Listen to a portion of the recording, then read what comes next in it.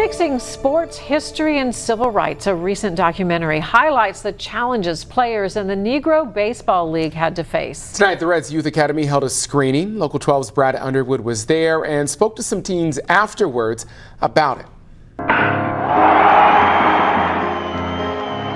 The Other Boys of Summer tells the story of racism and segregation through the lives of Negro League Baseball players. The film, narrated by the late Cicely Tyson, took creator Lauren Miner 12 years to make. I wanted to explore racism and segregation through the lives of those who were really living through it and trying to pursue their dreams in spite of their circumstances.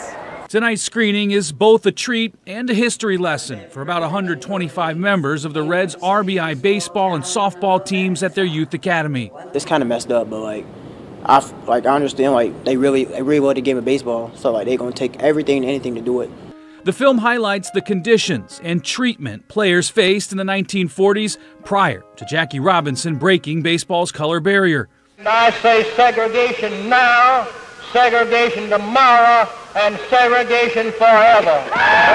That was a rude awakening for me because I had never been South before. And at night when I go to bed, I just cried, you know.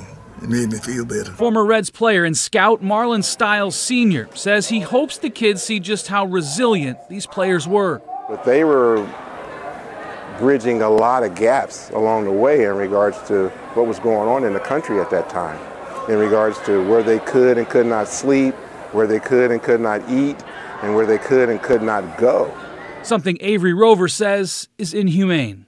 Disrespectful. I think it's sad that they had to go through those things just because people thought that they weren't equals. But Meyer says in her interviews with the players, anger and bitterness never came through. All of these players went through real challenges and discrimination just to play the game that they loved, and in spite of it all, they share their stories with such joy and pride.